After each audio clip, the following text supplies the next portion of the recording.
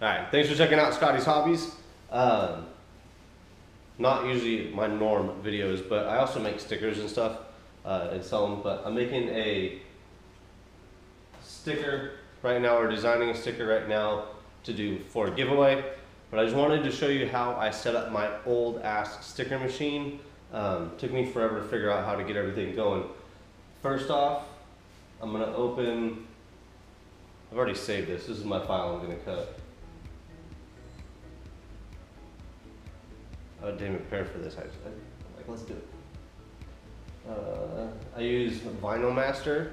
VinylMaster doesn't have Seiki listed as a compatible cutter, but I figured out it does work, and I'm going to show you. So watch. Don't forget to like, subscribe, and share. Right, so I saved this as an EPS in Inkscape. I like Inkscape. I know it's cheap. I know it's old, but it works for me. I'm fast, gooder at it. So I designed it in Inkscape. I saved it as an EPS, and now I'm importing this as a EPS. So I'm going to go ahead and accept. And that's where I want to paste it, right there. My cutter's not hooked up. There's cutter USB. I'm in my kitchen because I usually shoot in my garage, but I'm doing the transmission in there and change a bunch of stuff around so we could get the truck in there and lift it up and start actually doing the transmission. But how I set up my Seiki, I had to get this converter because this is like, oh, damn, that's not good. It's like a VGA or something like that. So got that converter to go to USB. Here's what we have. It's a Seiki SK870T. All that other stuff.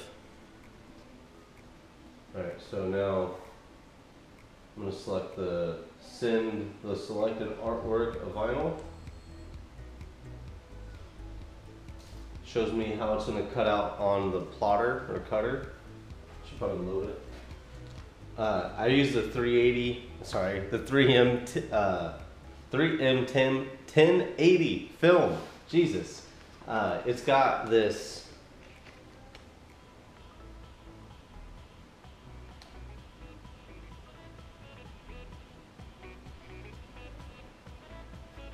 I doubt you're gonna be able to see this, but on the backside it's got like channels so the air can escape. So you very rarely get bubbles unless it's dirty under the sticker when you put it on. So this one, it's supposed to be wrapped, like a vinyl wrap for a car. But I use it for windows. Some people might complain right now, and please do. But I've never had a problem. Been using it for like 2 years, maybe 3 at most. Never had a problem with any of my stickers yet.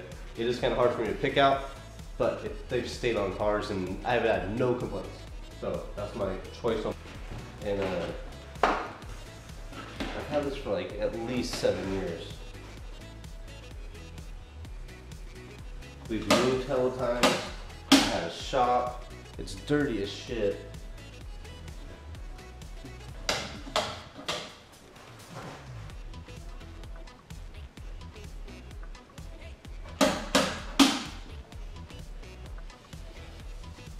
So I got the Titan 28-inch as my cutter selected. My media, I made it hella long. Settings, cutter control, that's how much vinyl it's going to use. Let's go to properties real fast.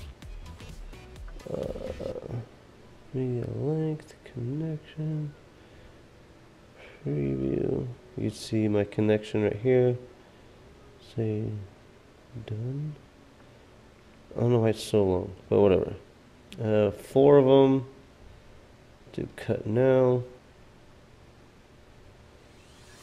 There we go. Yes.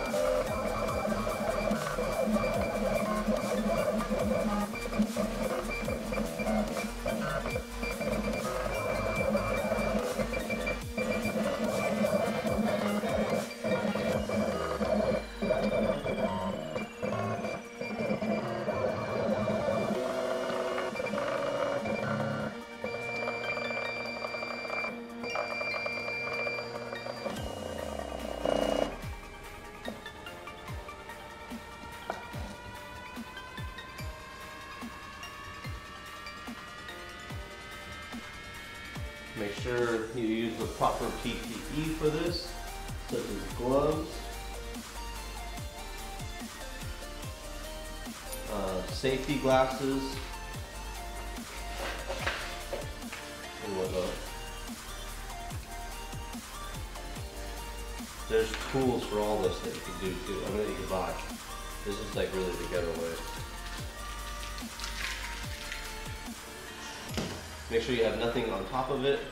Your whole area that you're working on is nice and clean.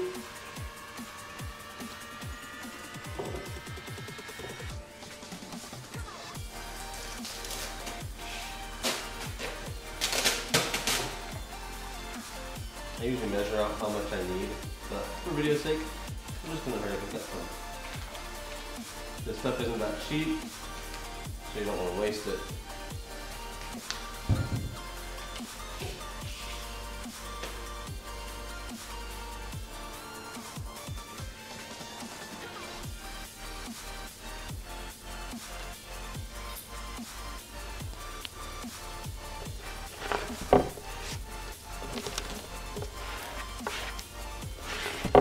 Start at the center, work your way out.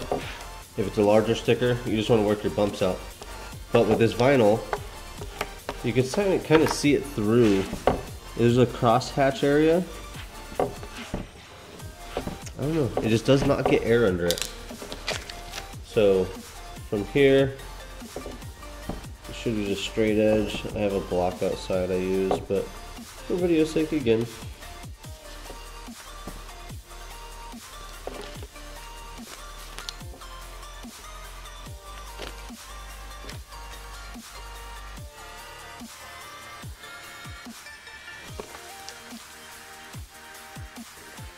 To fit it in the envelope, I have to cut them pretty close.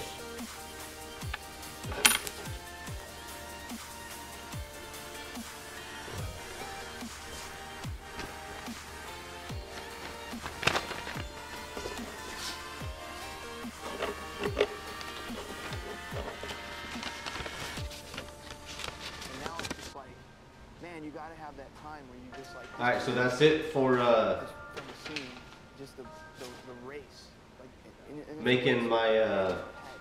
But you have to step away from it. I like it.